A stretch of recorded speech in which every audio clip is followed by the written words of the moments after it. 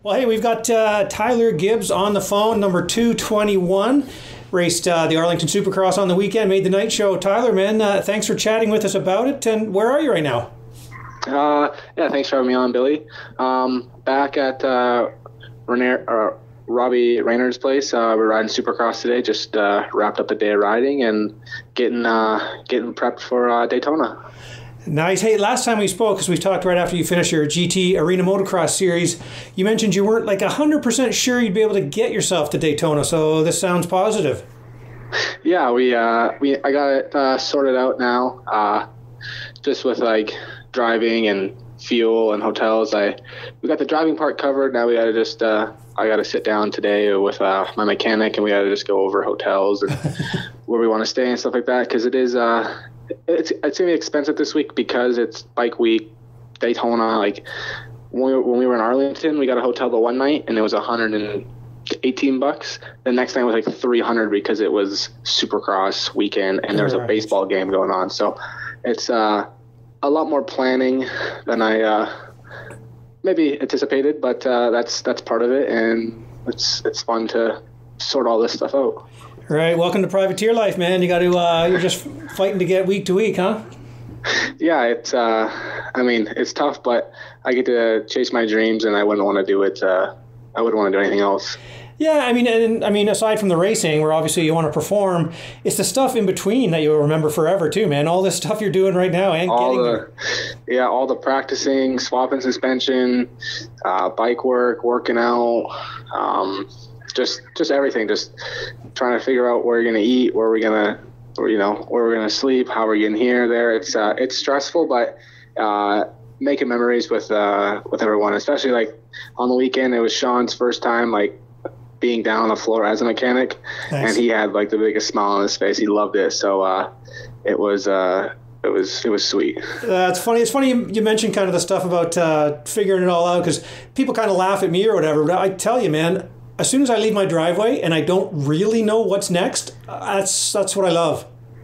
Yeah, it's a cool feeling. You're like, okay, like, are we staying like?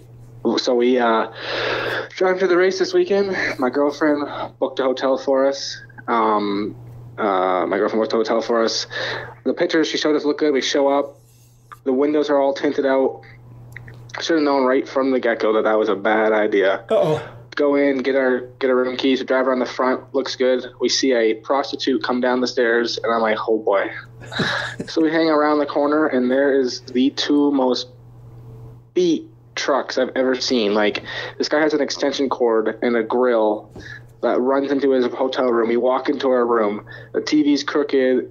There's like drill marks through the wall. No hot water. Sheets are dirty. It looked like the door was like had been like replaced, like the front. You know how you have to like scan your card. I sat down on the bed. We ate, and I'm like, I feel disgusting. Like, we got to get out of here. So we went back to the front desk. I'm like, I want my money back.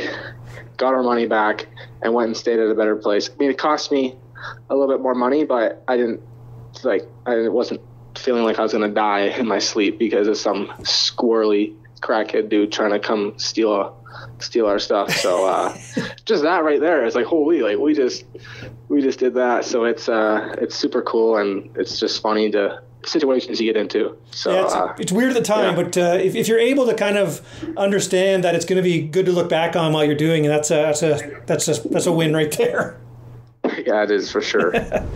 Hey, okay, so all right, so now we're let's talk about this, because some people, and I mean Jeff Crutcher, the CREO KTM team owner, he kind of mentioned that first time riders, first time Supercross guys, that's not 100% the case, right? Obviously, you made a night show in San Diego, and when was that? Yeah, well, I was like 41st in San Diego, so I didn't like technically make it in. Somebody got hurt, and I got in as an alternate.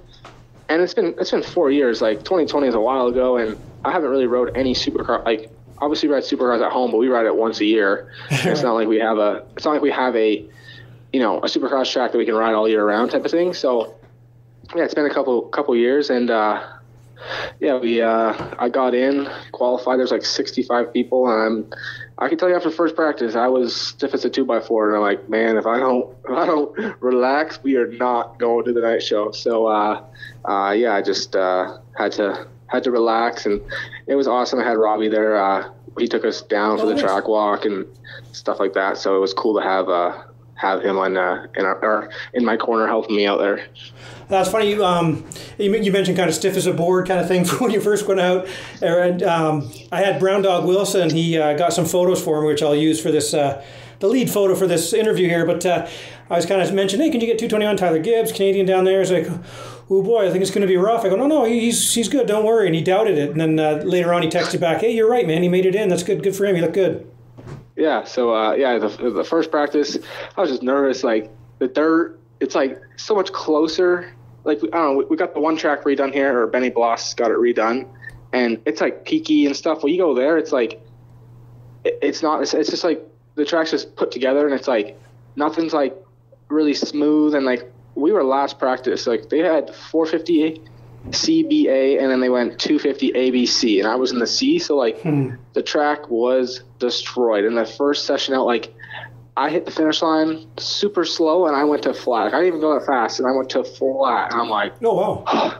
And then like, you got more of the stuff, and then after, like, I didn't even get, like, I was going double through everything the first session, and then the second session, I like manned up and like went the sand section wheelie quad or whatever you want to call that, triple.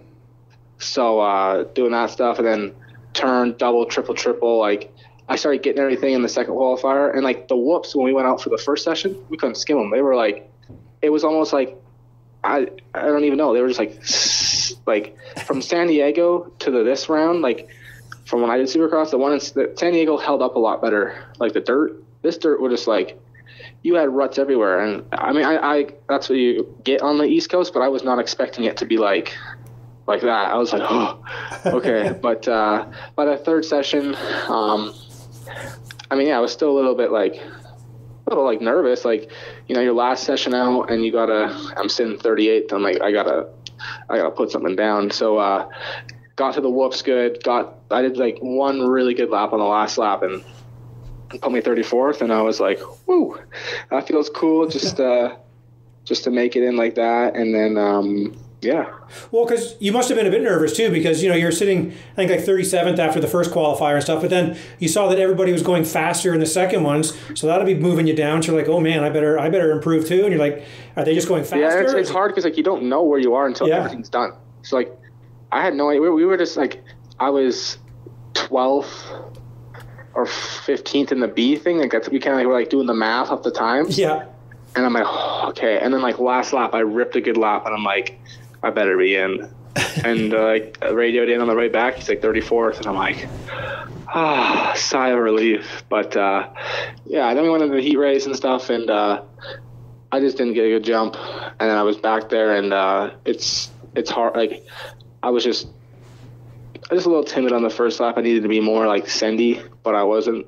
But I think that just comes with more like just the gate drops and just getting out there. But hey, speaking of that, like you're known as a really good starter, so it must be funny to get there and go, okay, yeah, I'm a really good starter, but I look over there and there's Hayden Deegan, there's Austin Fork, you know what I mean? Like it's like, oh, yeah, and like obviously doesn't help when you're 4 gates from the outside, and that doesn't really do you too good. And then LCQ, I thought there was inside, and I thought maybe I could do something there, but I got pinched off, and then I mean, yeah, I got 17th. I'm not proud of it, but it's definitely like now that I got the first one out of the way, I know what to expect and stuff. And I'm pretty sure if you make a nice show, you get put in a B practice. So I'll be in B practice, which will be a lot less sketchy. Not sketchy. It wasn't even sketchy. It was just the track was just destroyed. So now that especially going to Daytona, that thing's going to be crazy, so it'd be probably good to be out there in the earlier sessions. Right, they get a little more spread out too in Daytona, which is nice. But like you mentioned, sometimes there's such a discrepancy in guys who haven't done one but they're fast, so they end up in the C, and then there's guys that are just trying their and are quite a bit slower, so there's a huge difference in skill out there. But B class is not so broad. Yeah, B class is more guys who've made it. The C class is, it's not even like it's just, I mean, the track's gnarly because it's because lately they've been doing 450s first, or no, yeah, 450's been going first for everything for some reason. I don't know why, but it's it's just you don't know what you're gonna get. And I went all the way to the left for or the first practice, thinking he's going to point on the left-hand side because the left-hand first turn, right. But he pointed to the right. So I had to wait for everybody to go. And then like, you couldn't just go. Like he like if you went, you get in trouble. Like you actually have to like wait for him to point you off. Right. So I'm like, the first practice, I'm like, what is going on? Like you couldn't even get a solid lap. And then the second practice, the first time qualifier, I went first. It was so cool. I was up front the whole practice. Like nobody passed me. It's like if you weren't the first three guys, like you ain't getting a good lap in. So yeah. Nice. So well, actually, I got to talk to the actual kind of the race there. A couple of questions for you, but looking back, like learning wise and stuff like that. Oh, my van's ready. That's my van. Can you hear it beeping? Yeah. I'm driving to Florida now. I got it's another story, man. Anyway, okay, hang up. How do I get rid of this guy? Anyway, he's gone. So, what like learning wise, like you mentioned, you got to get laps in quick. You got to get a heater in quick. Otherwise, you could get screwed. Next thing you know, your checkered flag goes and you didn't get one in. So you got to learn the track and go fast off the bat, right? Yeah, you got to learn the track, and like I didn't get the one rhythm until I think I did it once in practice and then once in the night show. Like it was like I mean I got the big scary line that unfortunately Austin Faulkner crashed on. I came off and I'm like, I have to jump that, and I'm like, it was terrifying because like you have to like wheelie, drop, and you have to clutch it to go over, but you also have to remember there's like ruts, so right. You can't go too deep, but you don't want to clip it. And I did that a bunch of times in qualifying. After we're going 2, 3, 3, and that was just like pick a rut and just hope you didn't get kicked. Like you just were like, okay, well here we go. I'm either gonna go right or I'm gonna go left or I'm gonna get kicked. And if you made it to the first one, well then you landed and you just held it on and hit the second one. And I was just like, hey, I was watching. I can't remember who it was that was doing it, but they were landing on top of the table, then doubling off, and then like tripling out. It seemed. I don't know if that was any. Yeah, or not. I was like, no, I wasn't doing that. No. Cool. Okay. So, hey, did you also know? Okay. So, actually, let's talk about that heat race because they were showing it was pretty good. They don't even show after each lap. They kind of, if you pass someone, they're kind of showing it's kind of as it happened. So you're kind of 16, 17, 16. You're up to 15th at one point, end up at 18th in the first heat. Were you in some good battles? Like, were you seeing? Yeah. How was it? I was in some good. I was up there, like bad start, but I worked my way up quickly. But then I was just riding like I didn't ride. Like I was trying to cut stuff down. Like I should have been just hitting the turns, but I was so like. The track was smooth, but I was like so used to just having it be gnarly that I was like trying lines that weren't ready yet. Mm-hmm. I just needed to just once I went to the LCQ, I worked on that more. Like, hey, the berms are good. Like, there's no ruts. Like, I kind of got a little caught up in that, and like, even though we were in 15th, like these guys were like, obviously it was like if you left the door open just a little bit, someone was like right there. So it was like kind of caught me off guard a little bit. Like, you know. It's like in Canada, if you leave the door open. Forward. In Canada indoors, if you leave the door open for a second, that Tyler Gibbs is there. Yeah. So, but no, it was just different. Like, it's just I had to be more like, just I think now like going to Daytona. Hey, the track's gonna be. I don't know how Daytona's gonna be, but they're gonna prep it a lot, so it's gonna be a lot better. Not thinking me going out there thinking there's gonna be foot peg deep ruts everywhere. Which there was in like the rhythms and stuff. Don't worry, Daytona could be. but the corners and stuff, they fix all the bull turns and stuff, and I wasn't expecting that. I don't know why, I just wasn't. But yeah, so I was up there in 15th, and then I kind of just got a little tight, and then 18th. Definitely not where I want to be, but I mean, it's a start. We made it in. We made it in. That was goal number 1. Right. And now it's just, you know. Get a start, and I feel like if we get a start, we'll try my hardest to run up there. Right, it's funny because it's just all progression, right? For you first timers, you just want to make it through the whole, get comfortable on the track. Then you want to make the night show.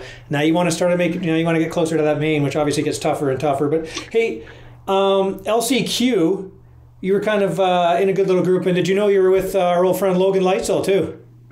Yeah, I was behind Logan for a little bit. I almost actually ran into him because we went on off, and he just like took his hand out the bar and slowed down, and I almost rode right into him. And then all of a sudden he just like decided that I'm gonna go fast and just started ripping. I don't know what I don't know what he was doing because I almost passed him, and then all of a sudden he was like, you know what? I'm going to go fast. So it was, it was, that was that. And then, just. He probably saw your Canadian flag on your gas tank and said, I don't think so, Canuck. Yeah. So, but no, he was riding good. He was like really impressed me actually from racing this summer and stuff. Like he's definitely a Supercross guy for sure. Nice. So now you kind of, like you said, it's all progression. You're like, okay, I'm a night show guy for sure. What is it? It has to. I mean, it all starts with qualifying, right? You have to qualify so you can get a gate pick. Yeah, I have to just qualify better. If I can qualify, 25th, 20th, then that will help me get a better gate pick. So just gotta do that. Nice, man. All right. So when are you actually leaving for Daytona?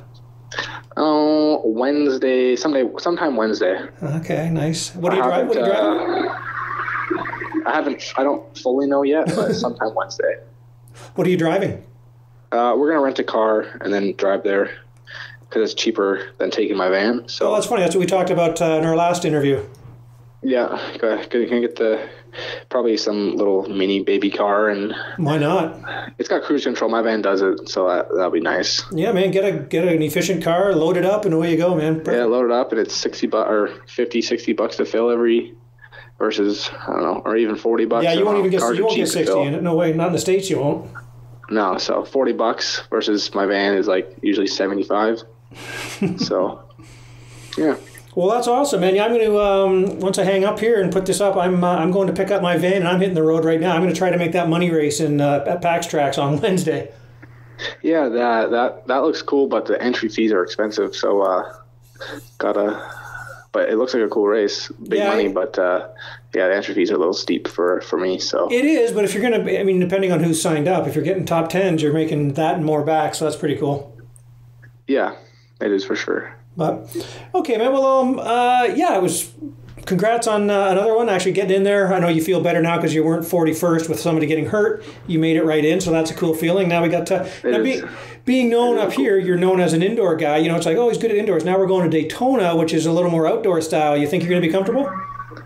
Yeah. I was like, Benny was saying it's just Supercross. Like it's people. Like, obviously, they got a couple sections where it's a little faster. We're gonna have some sand here and there, but like. It's still Supercross. Still got whoops. It's still got rhythm lanes.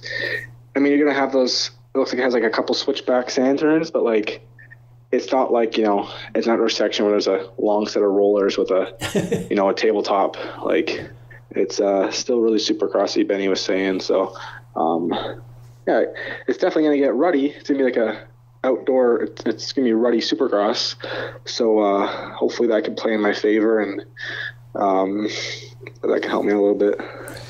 All right. Well, we're going to have more Canadians to watch there, too, so that's kind of cool. So that'll be fun to see. And, what else? I guess, obviously, you're not doing the Arena Cross the night before. No. You're not doing the GNCC the day after.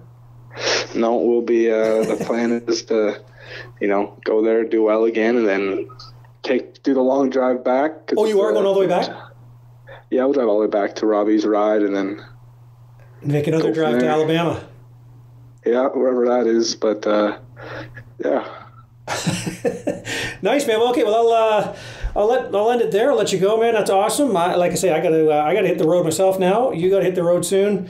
Good luck in Daytona. It's gonna be cool to have you there. I'll obviously get more coverage of my own, so I'm looking forward to that. That'll be good. I just heard a bike out here. Two-stroke.